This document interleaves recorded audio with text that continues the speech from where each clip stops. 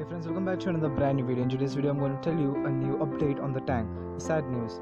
Okay friends, so you see the Orchie right there, the Mr. Orchie, he attacked our shark again. Yes, he attacked our albino white red-eyed maroon shark.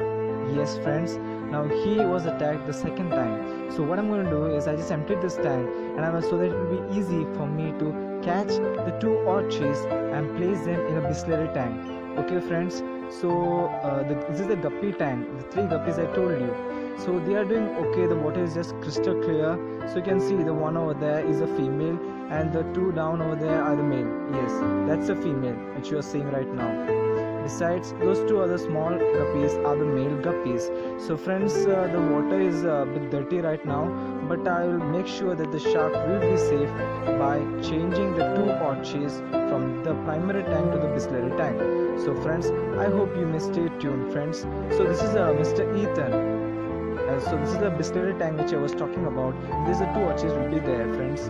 So this is the Orchie is quite stressed out because I reduced the water such a low level. So friends, so I'm trying to catch him with the cup over there.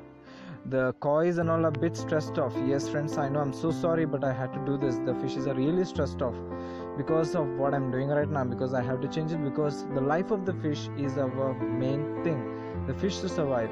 So I caught the first Orchie right there, so you can have a better look right now over here. So I'm just going to focus it properly. Yes, you can see he's really aggressive little one. He's Mr. Orchie, the first Orchie. Yes friends, you can see him.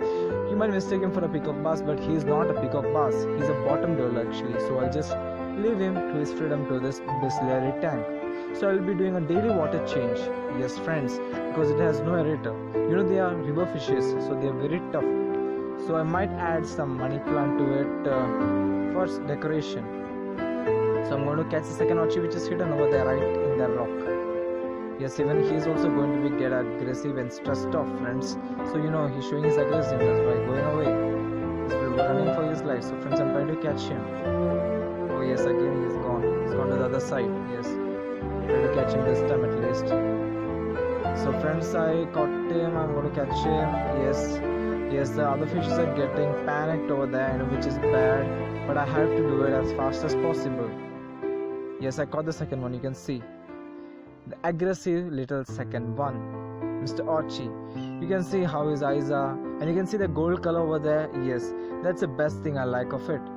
It's like attractive. Yes friends, he is a silent killer, as you can see, because he killed two Orchies. I don't know which one of them.